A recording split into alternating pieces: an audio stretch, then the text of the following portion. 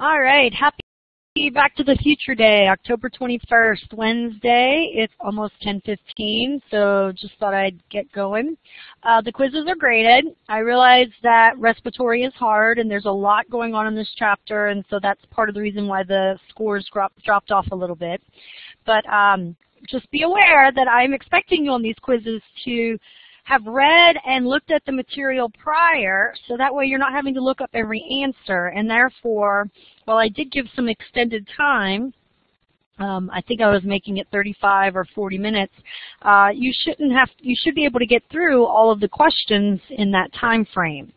And I know there's been some complaints to me about that, but I'm going to continue to press forward since you were given a little bit of extra time and above the 30 minutes that I initially had given, okay?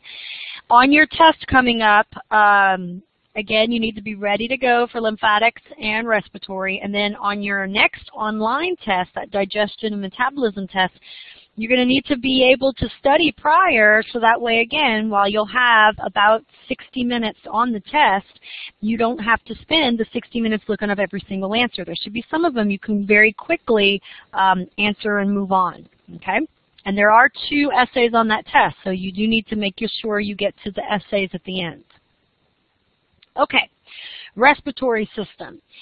So last recording was all about ventilation. It was all about the gas laws. It's how we breathe, how do we trigger breathing, how do we trigger or not how we trigger, that's a little bit of what we're going to do here.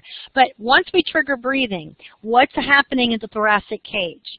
How we're changing the thoracic volumes, and that's altering pressure and then generating a gradient to pull air in. That's Boyle's law.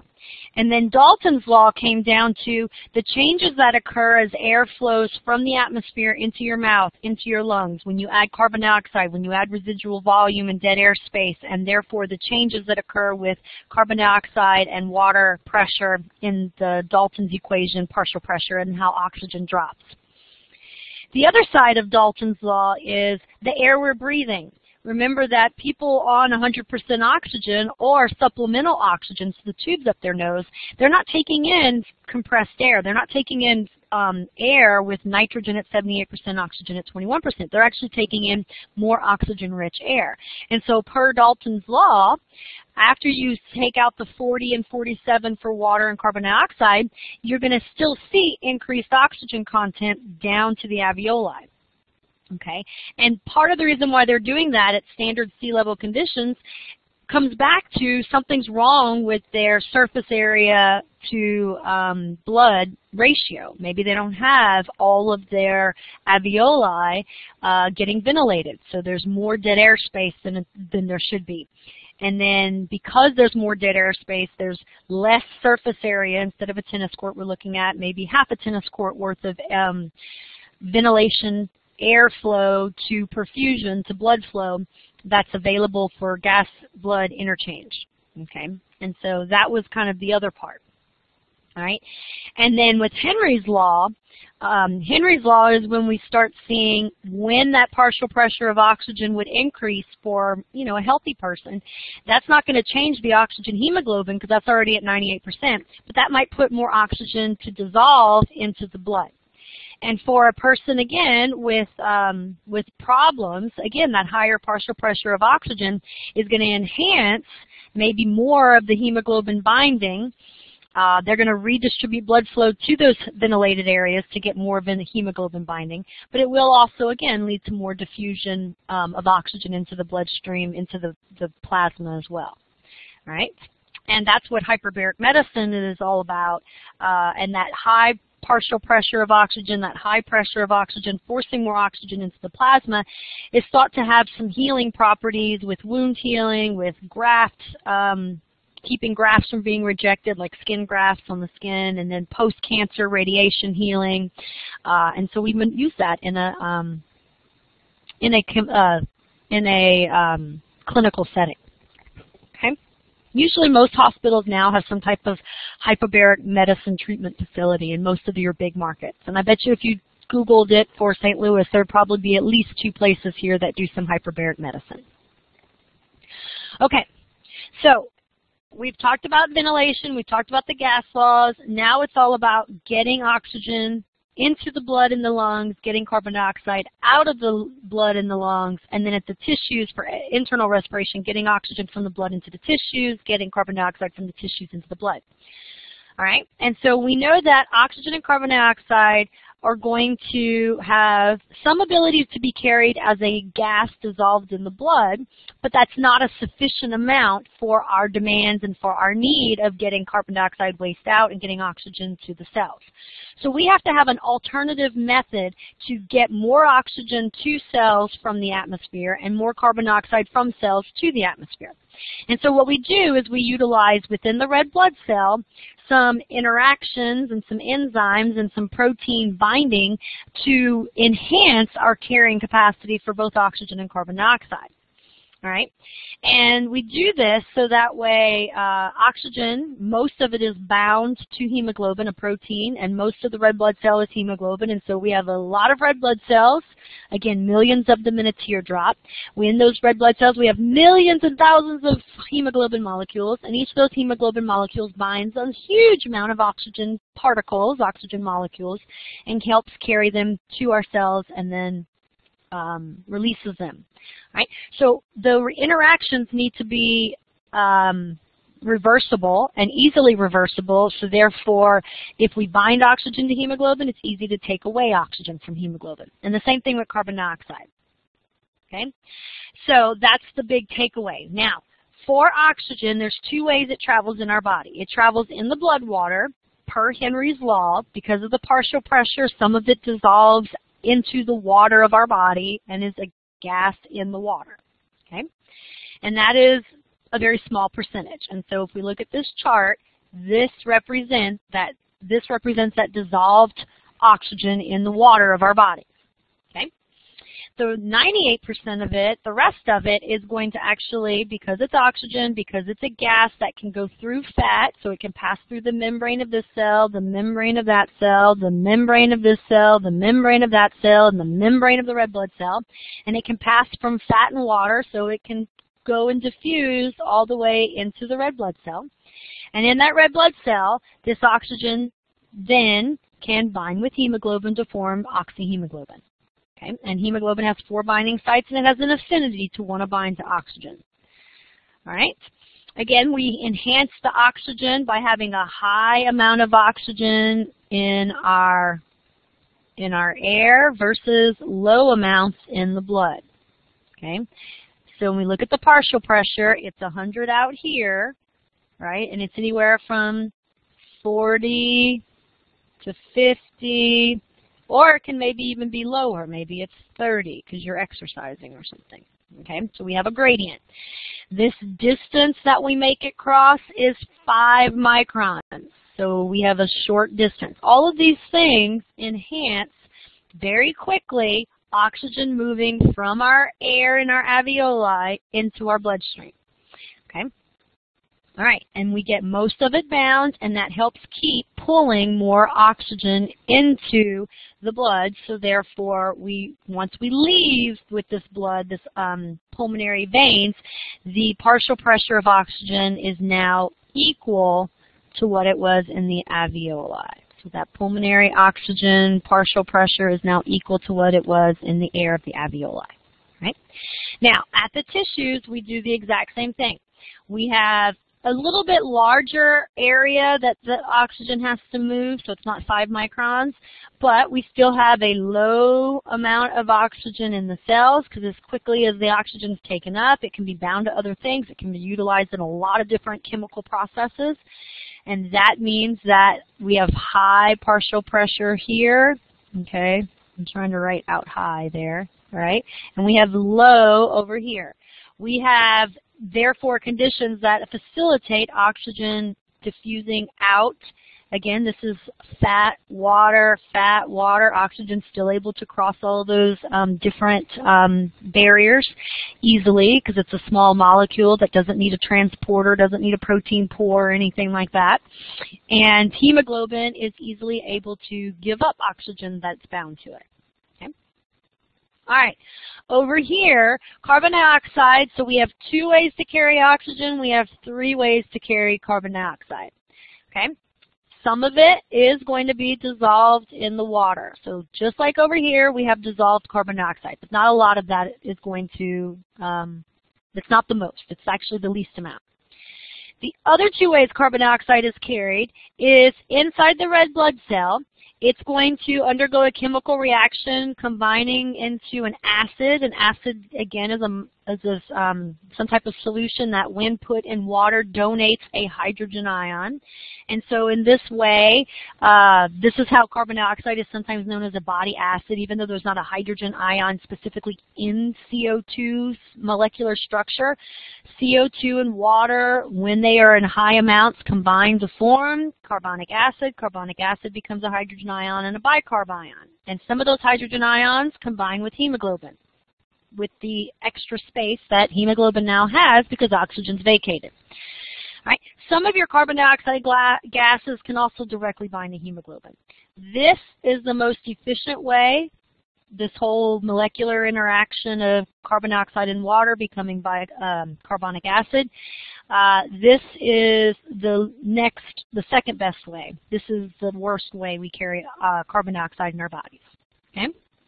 Now, one thing to note is when we bind the hydrogen to the hemoglobin, we have that bicarb, that negative molecule, buffer molecule, and we actually do release that into our blood plasma, and that's part of the reason why blood plasma is 7.4. It's a little bit more basic than neutral, 7 water.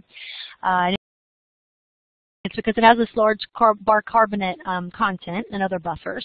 And then and those buffers can help with like lactic acid, phosphatate, any other sulfuric acids, any other acids that are coming from the body from other mechanisms and purposes. Right? And in order to get the bicarb out of the red blood cell, a negative has to be exchanged for a negative. And this is going to lead to a chloride shift, which we will talk about a little bit later. Right? So, when we talk about we breathe, we got the air, we got that 100, partial pressure of oxygen to the alveoli. We hopefully have a tennis court worth of surface area of air-blood interchange. So because we have that surface area, because we have this gradient, because we have a small distance, we're able to quickly move oxygen in, carbon dioxide out. The oxygen coming in, most of it binds in the red blood cell to hemoglobin. A little bit of it stays in the plasma.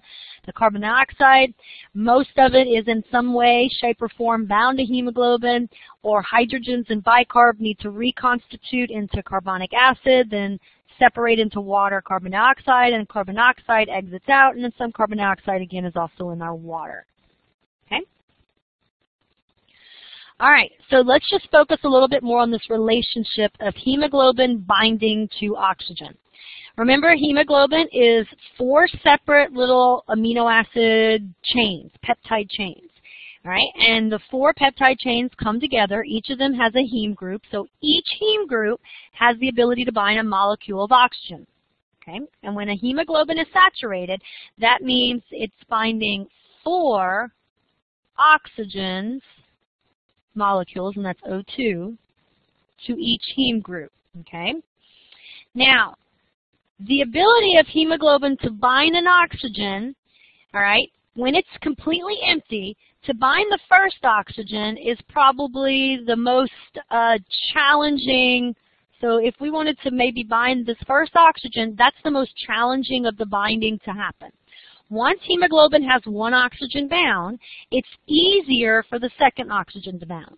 Once there are 2 oxygen bound, then it's even easier for number 3 to bind. And then once we have 3 bound, the 4th is the easiest to combine. So, reverse that. When we have a hemoglobin with 4 binding sites occupied with oxygen, it's very easy to take 1 away, okay? So when your cells are pulling oxygen off hemoglobin, they're usually pulling off 1 of the oxygens pretty easily on every single hemoglobin molecule.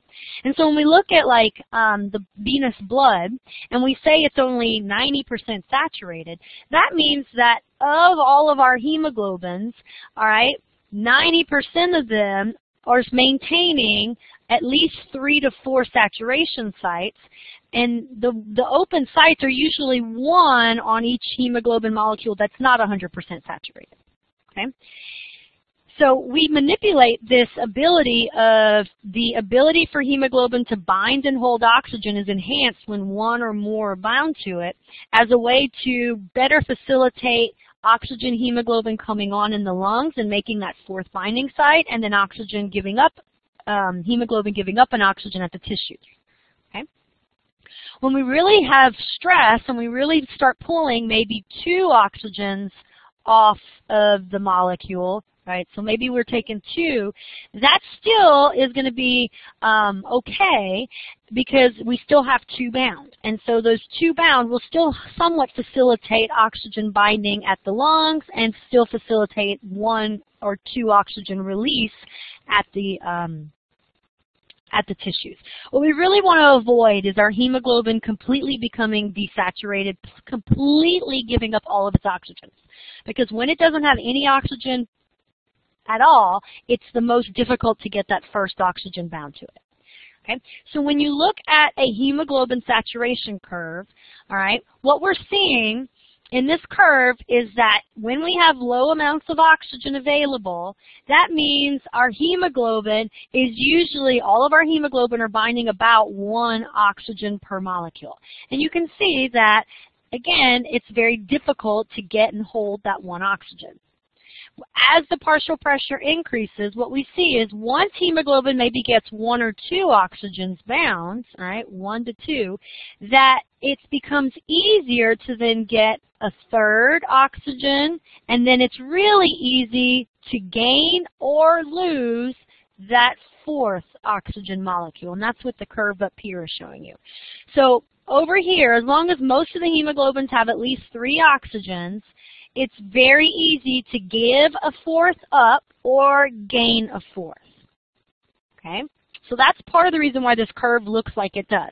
Easy to gain a 4th, give up a 4th, a little bit easier to gain and give up a 3rd, very difficult to gain and give up 1 out of 2, and then extremely difficult to try to give up that single oxygen.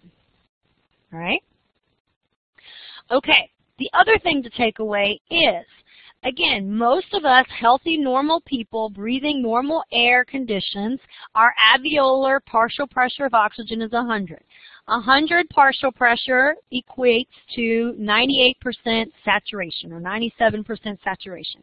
Again, what you're saying is that for a given second, a given period of time, all of your hemoglobin heme binding sites are physically touching, attaching to an oxygen molecule except for 1 to 2%. And that 1 to 2% might actually be just because molecules bind, disconnect, bind, disconnect, bind, disconnect. For that given second, you have some oxygen hemoglobin that have disconnected for a fraction of a second. Because molecules are in constant motion, so they're constantly bind, reconnect, bind, reconnect, bind, disconnect, bind, disconnect. Okay? All right.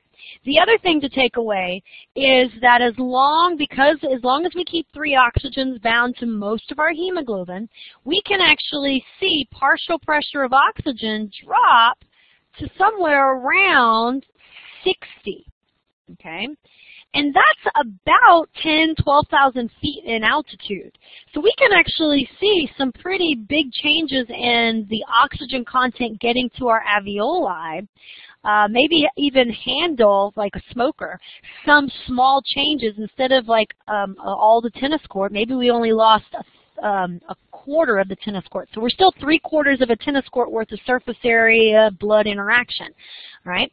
So what this is basically saying is we can tolerate some small changes to surface area ventilation. We can tolerate some changes to our atmosphere and our pressure of oxygen available and maintain pretty decent saturation levels and not be hypoxic. Again, hypoxia is defined as insufficient oxygen to meet demands of a tissue. And insufficient oxygen in the brain means maybe you're not thinking clearly, you're not comprehending your surroundings, you're not aware, alert of what's going on. Right? Not sufficient amount of oxygen in a muscle means the muscle might start to not be able to stay under voluntary control. It might start twitching. It might actually not work at all because there's not enough ATP to make enough actin-myosin cross-bridging interactions for you to actually then control your muscles so you can become paralyzed. Right? And again, we are considered mildly hypoxic when our pH or when our saturations are under 90. We are severely hypoxic at 70. Okay, so while it's a pretty decent hold, all right, to some changes in partial pressure, we maintain mostly saturated. It's a very slippery slope once we start losing that third and that second oxygen where we can potentially be incapacitated, alert, aware, but not really aware because we're hypoxic, and unable to control our body and then very quickly to pass out once we get into some low partial pressures. Okay. Now, this oxygen hemoglobin saturation curve, we influence it at the lungs and we influence it at the blood tissue interaction to either facilitate binding of oxygen to hemoglobin or facilitate oxygen release from hemoglobin.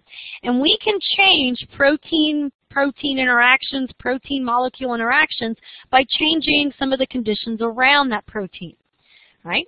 One of the conditions you can change are pH. Just like proteins denature, proteins change with heat, proteins denature and change when pH is altered out of a certain comfort zone for that protein. And it goes back to chemistry. We change peptide bonds, we change ionic bonds, we change hydrogen bonding. And all of those bonds are part of what makes a protein primary, secondary, tertiary, quaternary structure. And so what we see is 7.4 is what normal blood is normally. So this purple line here represents our normal oxygen hemoglobin saturation curve. What we see is if the pH becomes more acidic, and pH would become more acidic because we have increased carbon dioxide levels. And typically we have increased carbon dioxide levels at our tissue. What we see is more carbon dioxide binding with water, forming carbonic acid dissociating into hydrogen ions and bicarb ions. So more hydrogen ions means more concentration of hydrogen ions in that solution. pH, the scale, becomes 7.4, goes down to 7.2, and we become acidic in that area of the body. That acidity is going to change how hemoglobin and oxygen bind to each other. And it's going to change hemoglobin's little, hydrogen bonding, some of its ionic bonding, some of its features of its primary, secondary, and tertiary structure. And that is going to facilitate the ability for oxygen to disassociate and stay unbound to hemoglobin. And so what happens when we are acidic is we see what's known as a right shift of the hemoglobin saturation curve. And a right shift means at higher partial pressures, okay, we are not as saturated. So we would be at 80 instead of 97% saturated, we could be down at 90% saturated. So what this means is when we see high acidity, when we see high levels of carbon dioxide, when we see high amounts of lactic acid, when we see high amounts of keto acids, again, all of these conditions that can be acidity, acid-forming reasons in our body, we are going to facilitate oxygen not staying bound to hemoglobin, and if it's at the tissues, maybe that oxygen will now be available for those cells to be able to make more ATP, utilize and make more carbon dioxide, and meet its demands that it's having to generate, okay?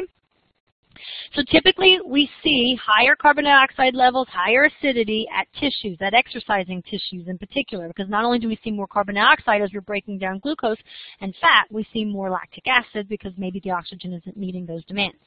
So a right shift of our hemoglobin saturation curve in relationship to pH should be expected and hoped for in our bodies at the cell level, at the cell-blood interaction, so that way we get higher amounts of oxygen released from the hemoglobin to the tissues. Okay? On the flip side of that, all right, in the lungs, we would expect that carbon dioxide is becoming part of our atmosphere. Okay? So we would expect that as soon as hydrogen and bicarb can become carbonic acid, it becomes carbon dioxide, and carbon dioxide leaves and becomes part of the air in the alveoli, becomes part of the atmosphere, is being exhaled out. Okay? So we expect that the hydrogen ion concentration to actually decrease. And as hydrogen ion concentrations decrease, we expect pH to maybe come up a little bit. And so we would actually expect in our lungs to see a little bit of a left shift of this hemoglobin curve. And that left shift of the hemoglobin curve is going to mean that even at lower pHs, so let's say you have less surface area, or let's say you have maybe you're at 10,000 feet or 8,000 feet, you would be able to facilitate, instead of at 75 partial pressure for oxygen being bound at 80%, you're now at 90%. Okay?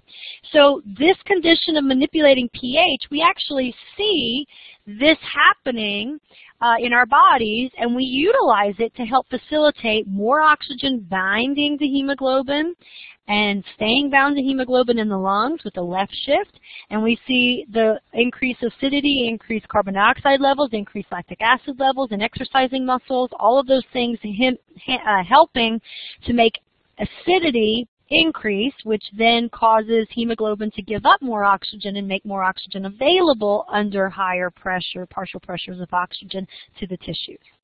And as some of you pointed out in the quiz, when we see the saturation of oxygen drop because of pH getting increased and there's more hydrogen ions available, so there's more acidity, that is known as the Bohr effect. And we see that in our tissues, especially with exercising muscles. Okay? So pH levels are going to be affected. So if your kidneys are not working and you can't get rid of your acid, that is potentially going to alter your whole body pH, and we'll go through that more with urinary. Anytime someone who's diabetic and is not getting glucose in their system and they're making high amounts of keto acids and is becoming metabolically acidotic, that potentially is going to affect their oxygen hemoglobin saturation and affect their, oxygen carrying capacity to their body. That's why they can maybe act a little crazy when they become ketoacidotic. Okay? So, anything that changes acidity of our body, whether it's respiratory or metabolic in nature, can alter hemoglobin oxygen carrying capacity. And we manipulate it ourselves to enhance oxygen onload, oxygen offload. All right, let's look at temperature, because again, temperature, all right, and this is just the equation there. Okay? Temperature is another way that makes proteins change their shape a little bit, right? Increased temperature means molecules move faster and generate maybe a little bit more space and a little bit more changing to the hydrogen bonding, ionic bonding, and peptide bonding. Colder temperatures mean the molecules vibrate, move less, and so they're going to be more stable and maybe even more compact.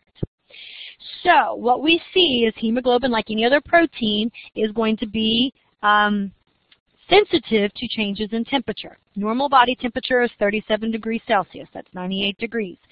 So again, our blood runs a little warmer, so the orange line represents the normal hemoglobin saturation curve.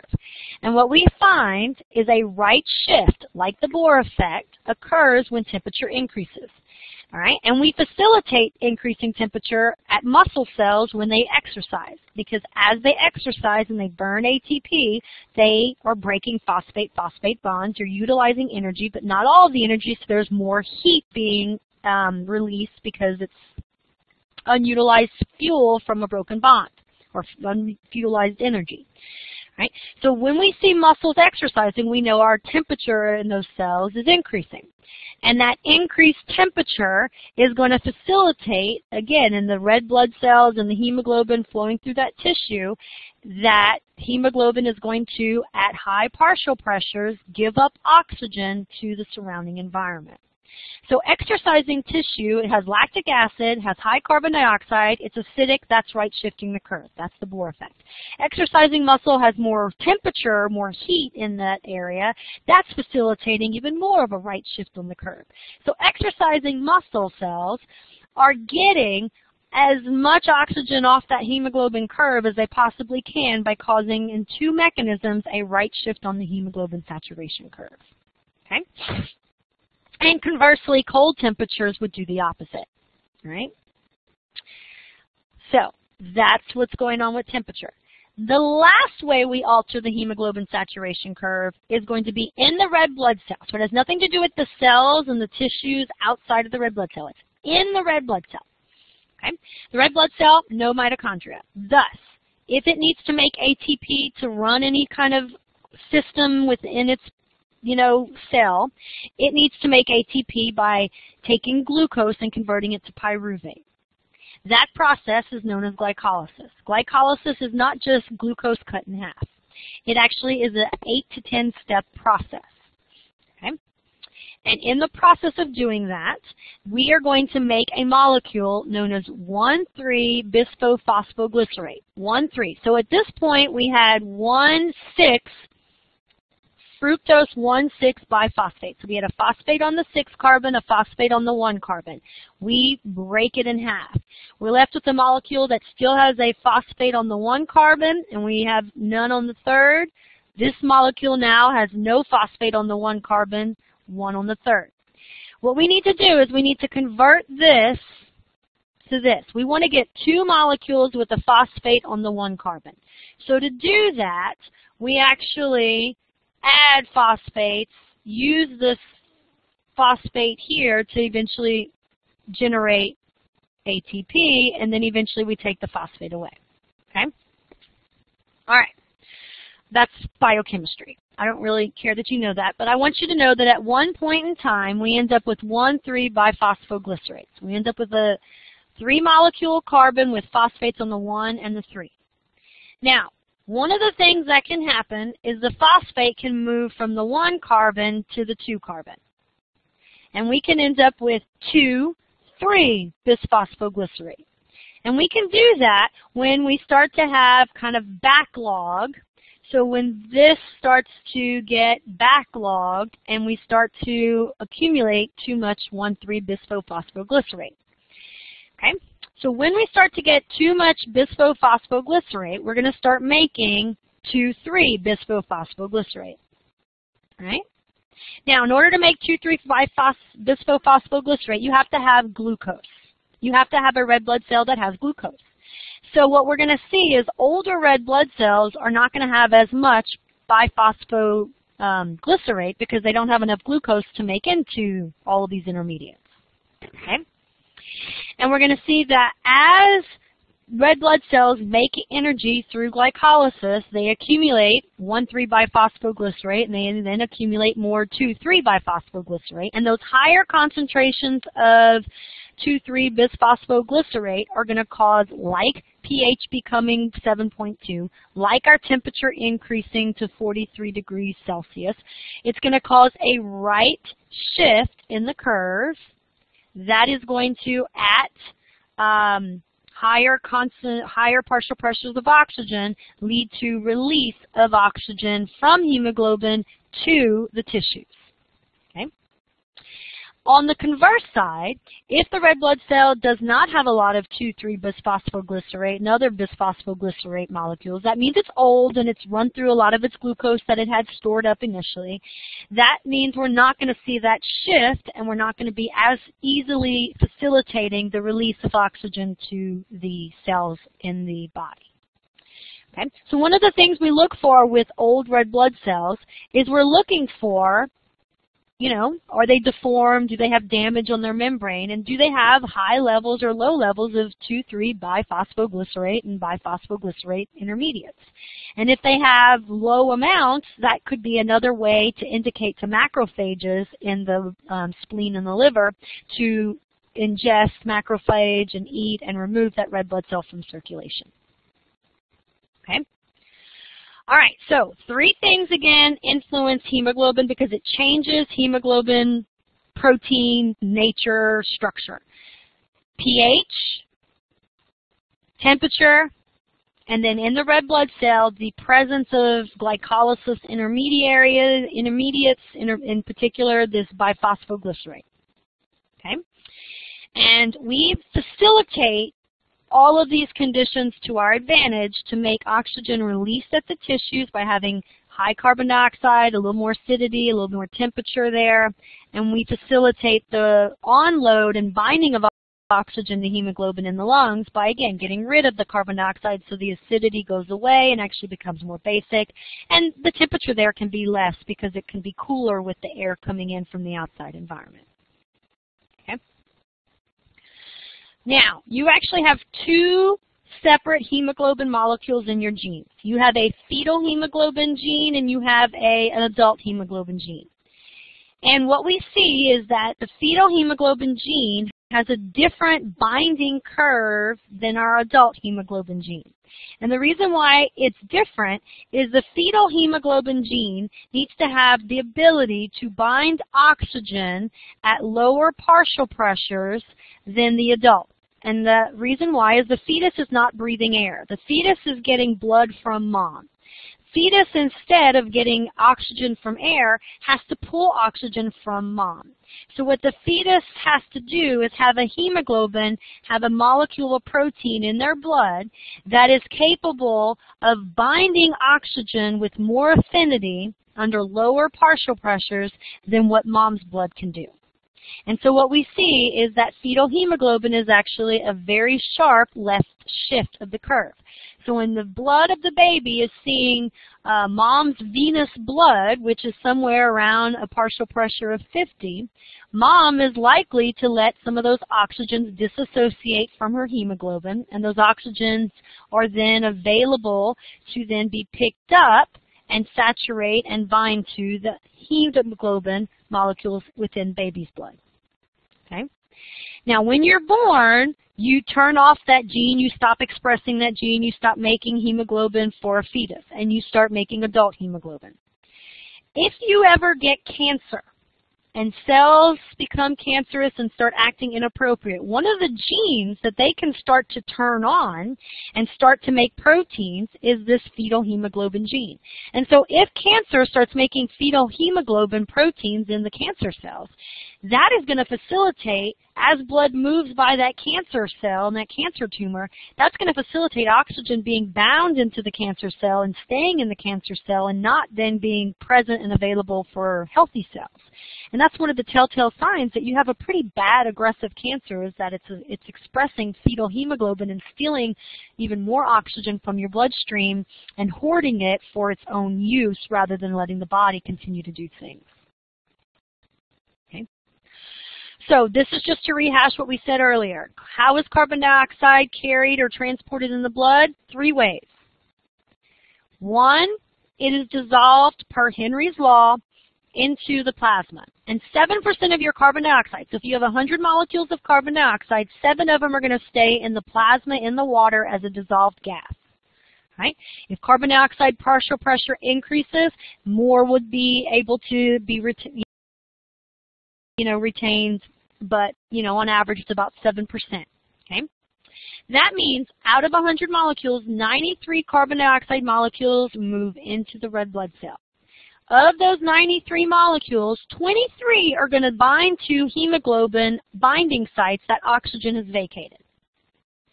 The rest of them, 70, are going to undergo, water is in this cell, water and carbon dioxide are going to combine and become your carbonic acid.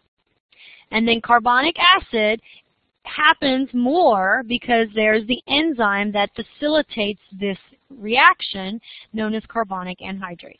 So your red blood cell has all the enzymes for glucose conversion to pyruvate glycolysis. It's got huge amounts of hemoglobin.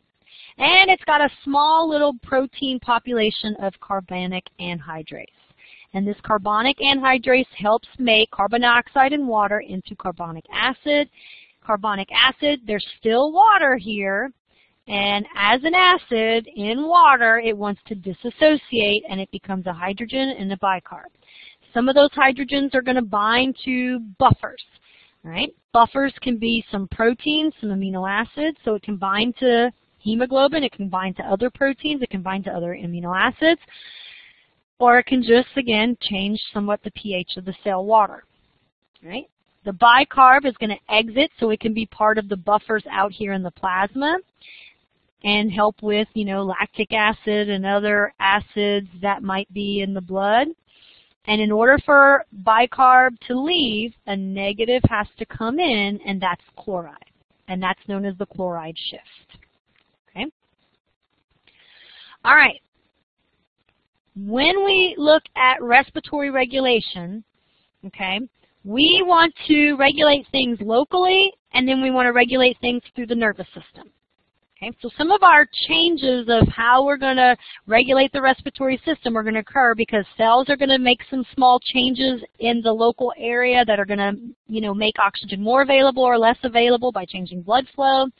And then the lungs can potentially change how we ventilate and how we perfuse the lungs to best match fresh air, fresh ventilated airs to best blood flow areas of the lungs. Okay? The neural control is going to be, all right, we're trying to get oxygen to the tissues. We know that we need to maybe breathe more air per minute, so change frequency, or we need to change the amount of air, the volume of air coming into and out of the lungs in a period of time. So that means we need to change the contraction of the diaphragm, the intercostals, the accessories, and the relaxation to get the volume to maybe increase, decrease. And we need to change the frequency, which means we need to change the phrenic nerve firing on these muscles. And all of those things can be controlled in involuntary ways through the medulla and some of the pons, and then through voluntary mechanisms by upper, higher level brain centers in the cerebral cortex. Okay, so let's go through a little bit more detail. All right, you are becoming hypoxic. Your cells are not getting enough oxygen, or they're seeing oxygen partial pressures that is insufficient to meet their demand, so partial pressure of oxygen is decreasing, and the carbon dioxide partial pressures are increasing because they're making energy and they're making a lot of glucose and fat into energy and they're giving off a lot of carbon dioxide. These changes at a cell where oxygen partial pressure is decreasing and carbon dioxide partial pressure is increasing is going to make that cell want to alter blood flow. It's going to make that cell want to trigger the arteriole to dilate. By triggering the arteriole to dilate, more blood flows in, more blood, hopefully that's oxygen rich, so the partial pressure of oxygen in that area will go up, and the blood will leave and take away more of that carbon dioxide. Okay, so that's what's going on. And you see this when cells, again, start exercising, your muscles. As they start pulling more oxygen in and utilizing it to generate ATP to exercise, the partial pressure of oxygen decreases, the carbon dioxide content's increasing, lactic acid content's decreasing. That's going to cause changes at the arteriole. More blood will come in, redistribute some of the cardiac output, but the partial pressure of oxygen will come up as more blood, oxygen-rich blood, comes into that area. Okay? And the carbon dioxide levels will go down as the blood more blood is taking away more carbon dioxide. All right? Now, in the lungs, again, the lungs want to best match whatever is being ventilated. The areas that are getting fresh air, getting some of that tidal volume into the alveoli, they want to send blood to that area. And if you have areas of the lungs where you do not have air being changed, so you have dead air space, you have basically maybe damaged areas of the alveoli that are no longer going to get fresh air, the last thing the lungs want to do is send blood to those alveoli. So what happens is areas of the lungs that are seeing that higher partial pressure of oxygen in the surrounding tissues are going to then see dilation and blood flow directed to those air sacs. And then any air sacs that are seeing partial pressures of oxygen that are really low, meaning they're not getting any of the tidal volume mixed with the dead space air, so they're mostly just that residual dead volume air, they're not going to want, the lungs don't want to send blood to those air sacs because it's not going to be beneficial at picking up oxygen. Okay? So what we see then, and this picture shows you, is alveoli, for the most part, that are getting high amounts of oxygen, right, high partial pressures of oxygen, are going to get blood supply.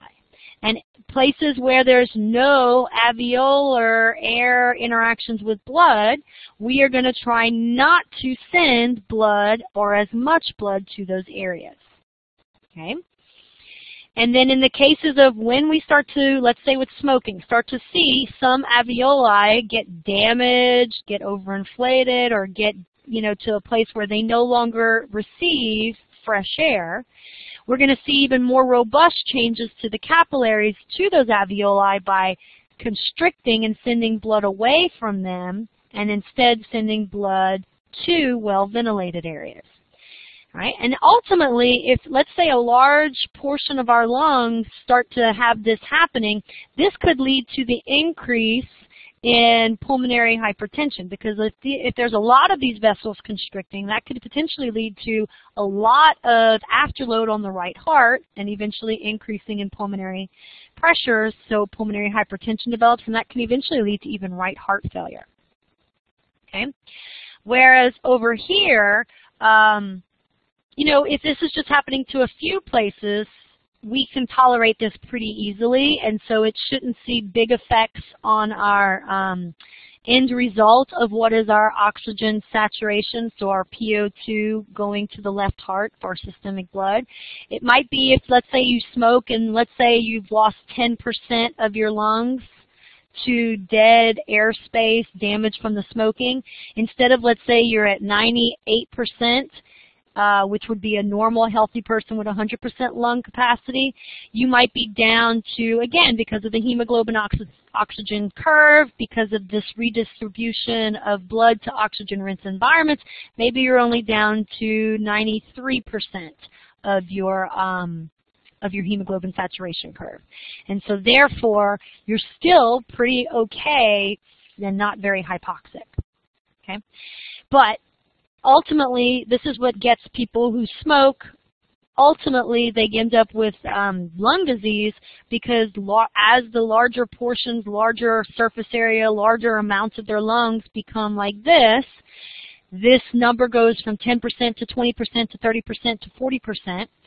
Their pulmonary pressure increases, leading them to right heart failure, so that's cardiovascular implications. And the blood going to the left heart, as more and more area is lost to dead air space, becomes less oxygenated and they become hypoxic, and systemic blood O2 saturation is less, even under normal standard healthy conditions for most healthy people. Okay? Now, the neuro side, all right? So you have an area of your brain that controls your respiratory center in the medulla, and it's known as the cardiorespiratory center. And it's going to make you breathe that frequency of between 12 to 18 times a minute. And it is going to be influenced by lots of different things. Okay? It's going to be influenced by upper regions of the pons, upper regions of the brain. And those upper regions of the brain are going to cause that respiratory center to maybe breathe less per minute or breathe more per minute. Okay?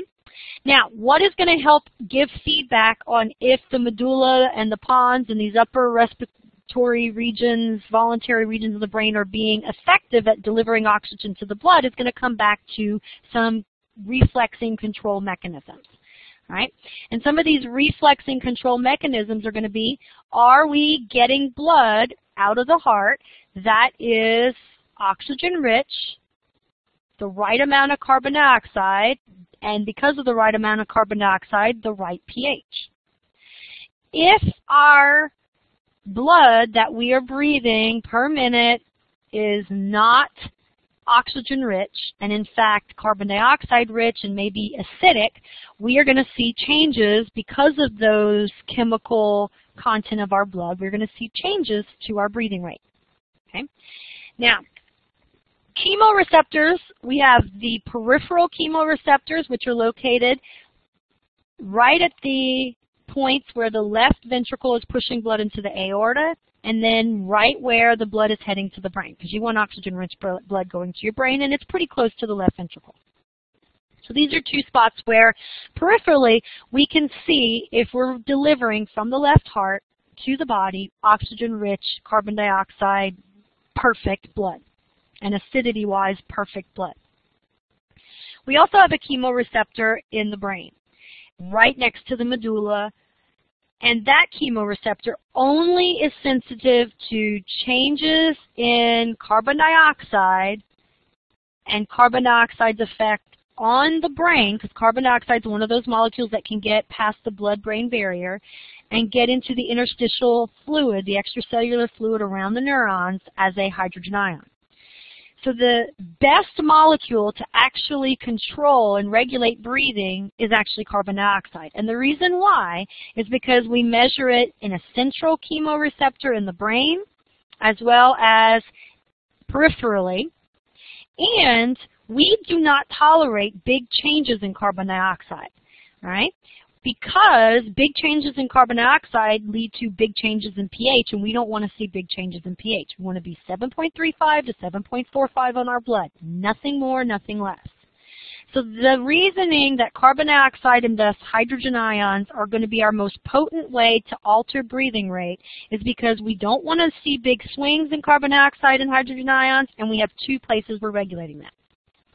Okay? Now, oxygen can influence breathing rate, but it's going to take big changes in the partial pressure of oxygen because, again, we tolerate small changes in partial pressure of oxygen, even some bigger changes with our hemoglobin saturation curve, and because we really only are measuring oxygen levels in the peripheral receptors. Okay? Now, while the blood pressure, the stretch of the baroreceptors is not directly telling us if we're sending oxygen-rich or carbon dioxide right amount, blood to the tissues, it is at least telling us if we're getting enough cardiac output to the tissues.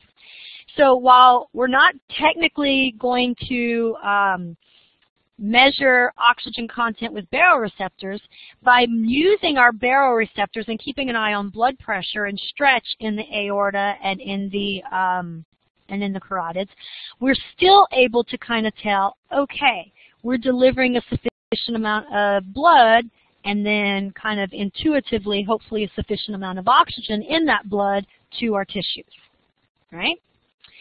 Now, the lungs, we talked about compliance. The lungs are going to have some reflexes built in that can change respiratory rate. Those reflexes are going to be related to the lungs want to not be overstretched because that will damage them and potentially, mess with their elastin recoil capabilities.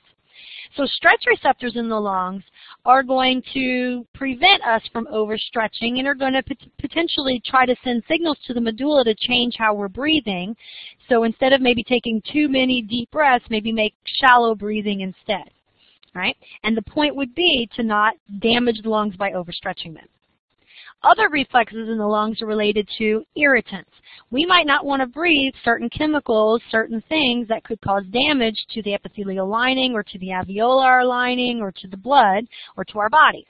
And so therefore, any of those chemicals will usually cause us to change the way we breathe as an attempt to not let those chemicals maybe get into the deeper regions of the lung. And then we have other changes that can cause breathing rate, like anxiety. You start to see pain. People start kind of, when they're in a lot of pain, they're maybe breathing shallow breaths, and even abnormal temperatures and visceral sensations. Okay, so all of those things will lead to changes in respiratory rate, changes in respiratory volume. Okay, and that all kind of comes back to, per this graph, here's the medulla. So medulla is getting influence from the brain, upper areas of the brain, from pain receptors, temperature receptors, places, again, involuntary things in the brain. Okay?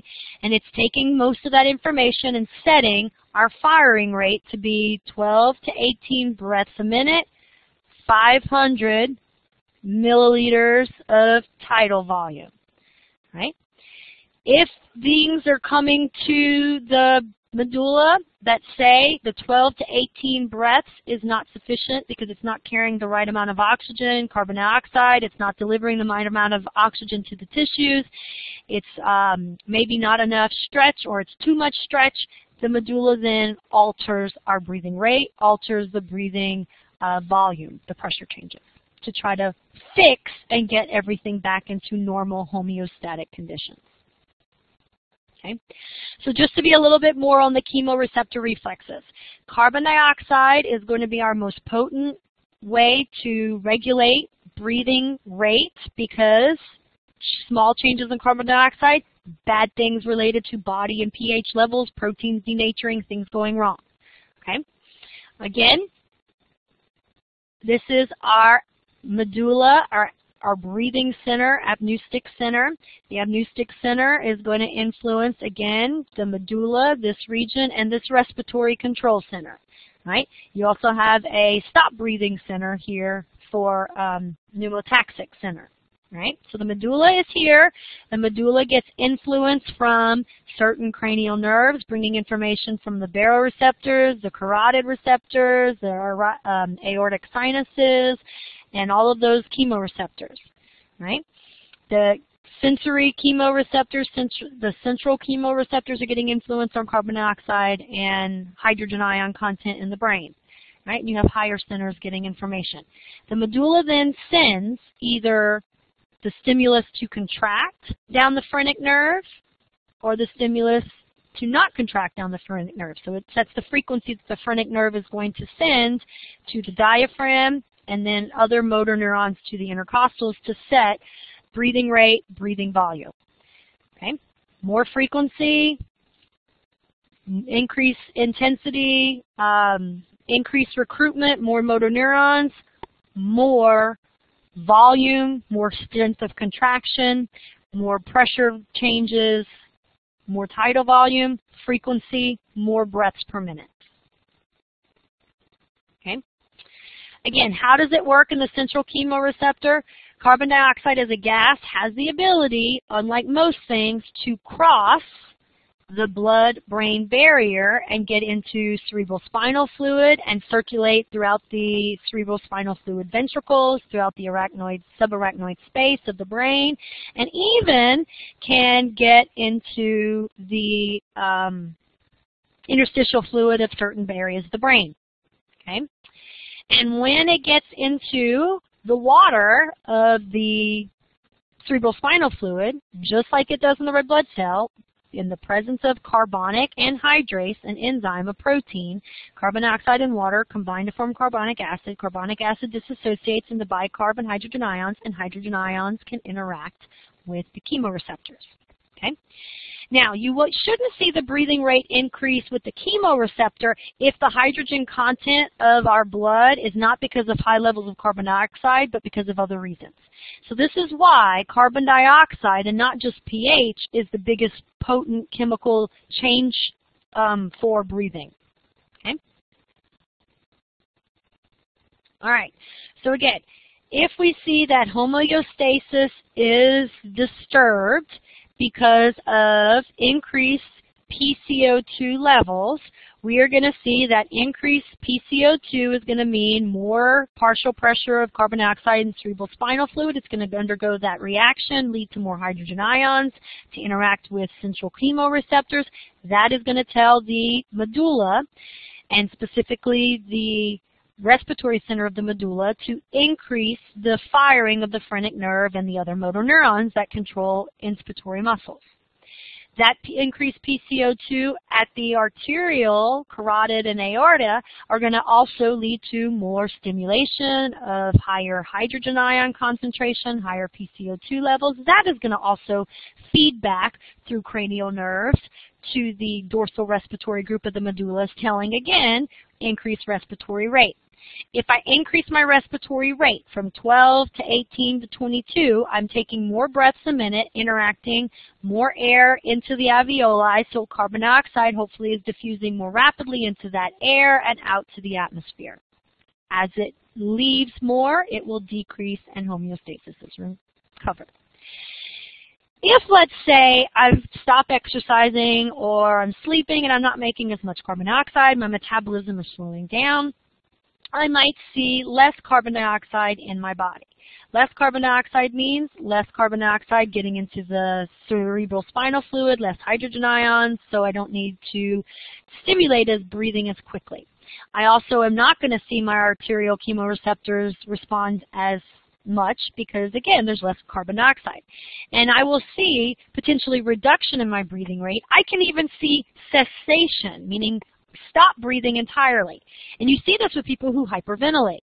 They breathe, so you're hyperventilate, so you're breathing out so much carbon dioxide that your pH becomes high, and it becomes high in the cerebral spinal fluid of your brain, high in your body, that you stop breathing, so therefore carbon dioxide levels can accumulate back towards normal.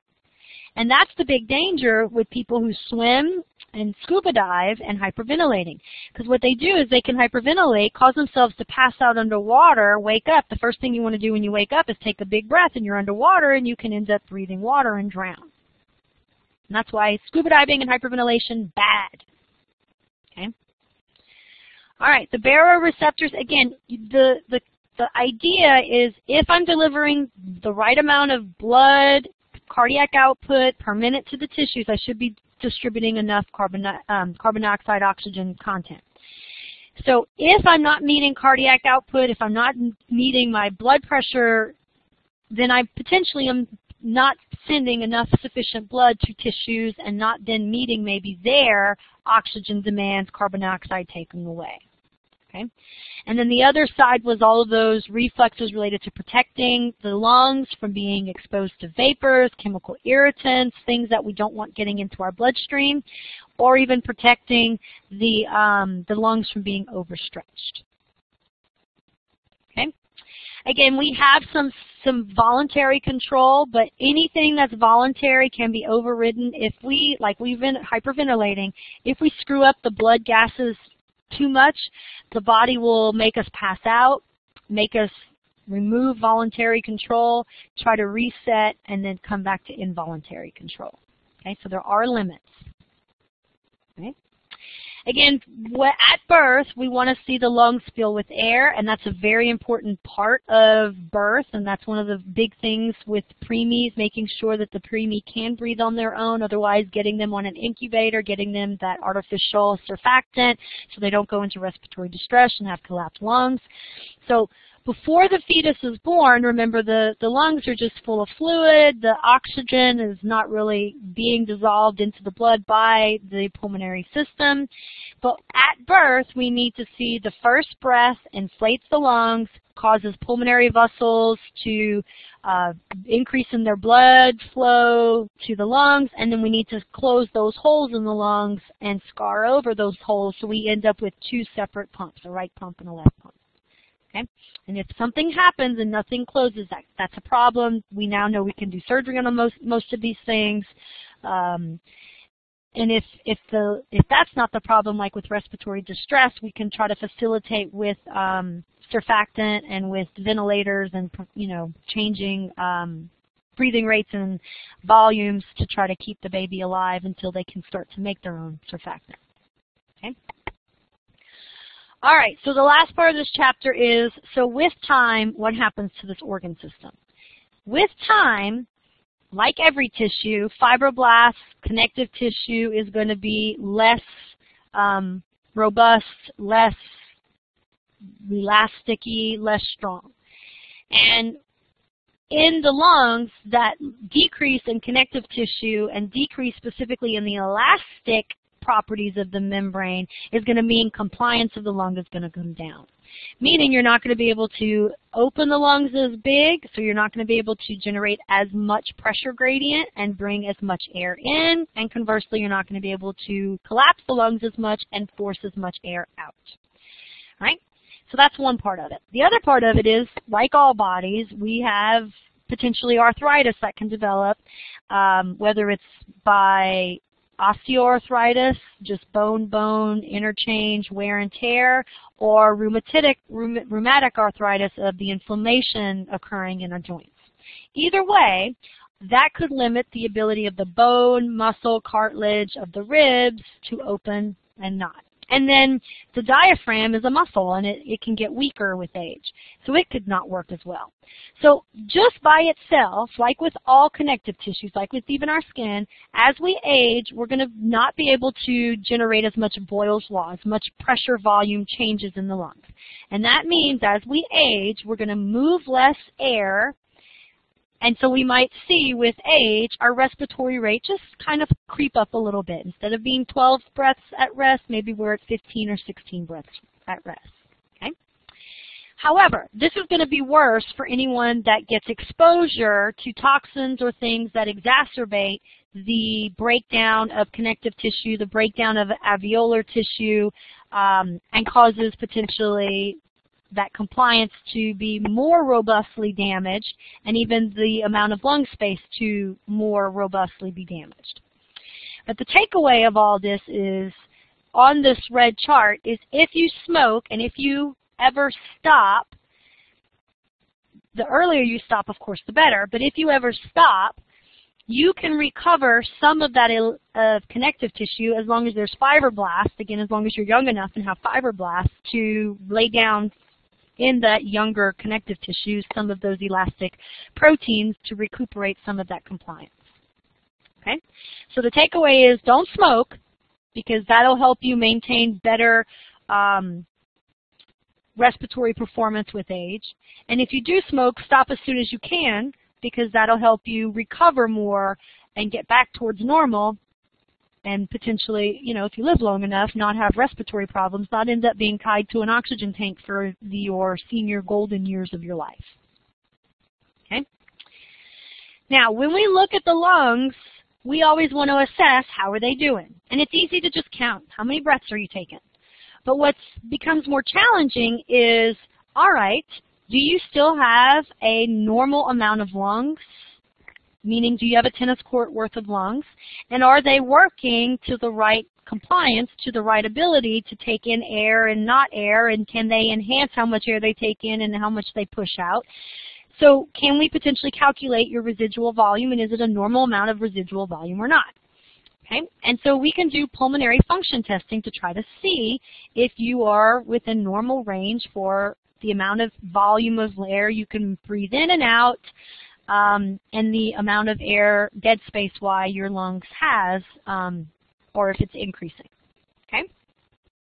So this is what we want to talk about in lab this week, in addition to the, and we kind of hit on it last week, but we want to look at, okay, the old school way to do this pulmonary function test was the person put a little mask in their mouth and they just sat there and were breathing, and the mask was tied to this thing that as they inhaled and sucked the air out of the canister, the tube would actually would go up, and then when they exhaled out, the canister would increase and the tube would go down. So it was like a little pin moving on a paper. Okay? And what we found is when we let people breathe, most healthy, normal people breathe in 500 milliliters of air, and we've called that our tidal volume. But that's not the total amount of air a person can breathe in. They can actually take in more air if they take bigger in breaths using more accessory muscles. And we found that people can actually inhale about 3,000 milliliters or 3 liters more air if they incorporate more muscle into the movement and make the rib cage really move out as much as possible. Okay? We also found that when we ask people to give us an exhale and exhale as much as possible, they can exhale above and beyond the 500 they're moving another 1.1 liters of fluid, okay, of air. And we can calculate with these volumes that the dead air space of the conduction zone and the alveoli should be around 1.2 liters of air in a healthy, normal person. Anytime we take 2 or more of these volumes and put them together, we get capacities. So our inspiratory capacity, anytime we inhale air, that means we take in a normal breath of tidal volume of 500 plus an inspiratory reserve, that gives us an inspiratory capacity. If we look at what we could possibly move air into its maximal and out to its maximal, that's known as our vital capacity. And that is going to be tidal volume, inspiratory reserve, and expiratory reserve volume. If we look at just what is in the lungs with quiet breathing, when we're not taking in big amounts and exhaling out big amounts of air, we're usually seeing the residual volume and our expiratory reserve volume left in the lungs. That's our functional residual capacity. All right? The total lung capacity is all of these together. Okay? Again, residual volume, we calculate, we estimate that. Okay? And what we see is as we age and our lungs become less compliant, so we're less able to expand, less able to recoil down, residual volume is going to increase. All right?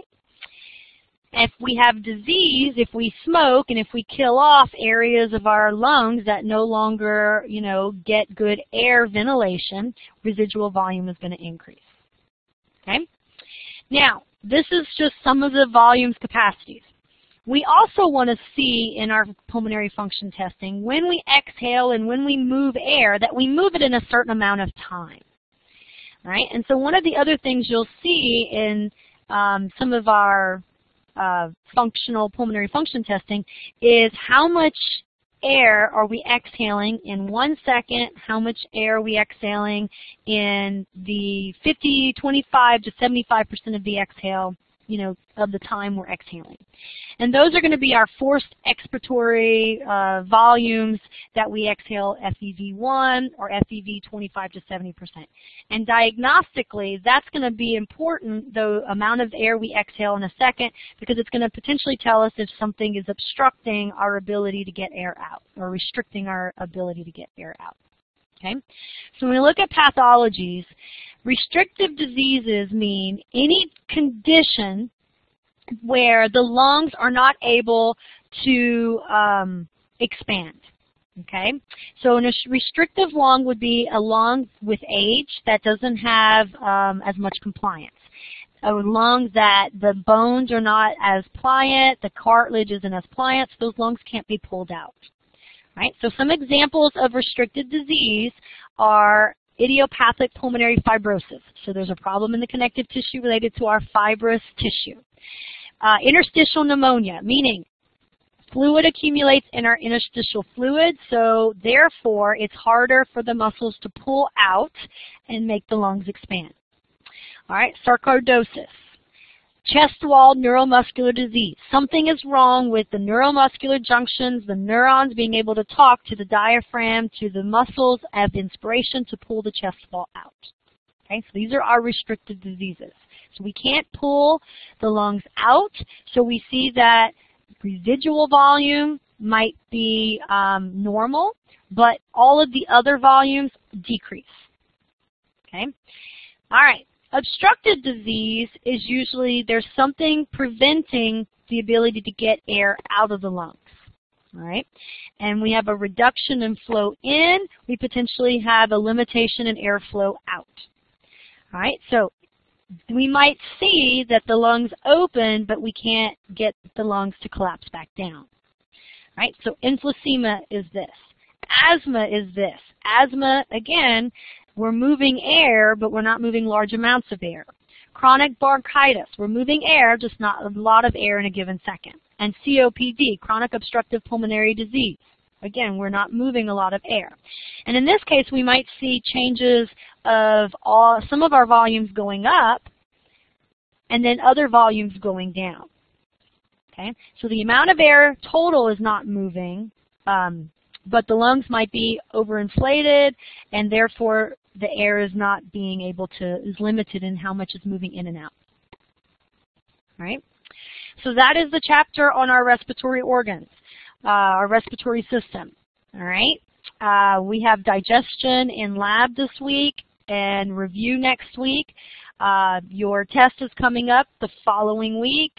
Your test is over lymphatics and respiratory. Again, do take a look at some of our pathologies because I am going to potentially ask you to pick a pathology and tell me why it would then potentially be a lung disease and why it potentially would change tidal volume or respiratory rate. Okay, so try to read up a little bit more on that. Jackie, do you have any questions? Because you're the only person in the class here live.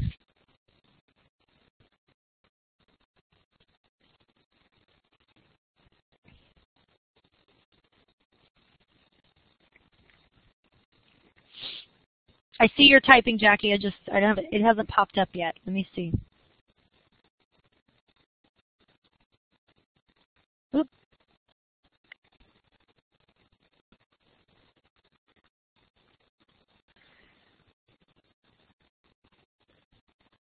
You want me to post these slides?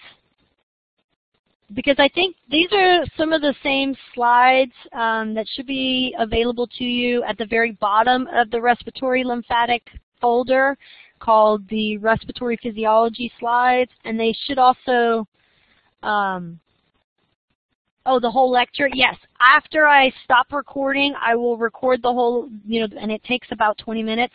I will post it like we always do as that guest link, and it'll hopefully show up within the next hour or so. Yes. It will hopefully get posted because I know you showed up a little late. Thank you for coming. All right, I'm going to stop recording so we can start processing and get ready.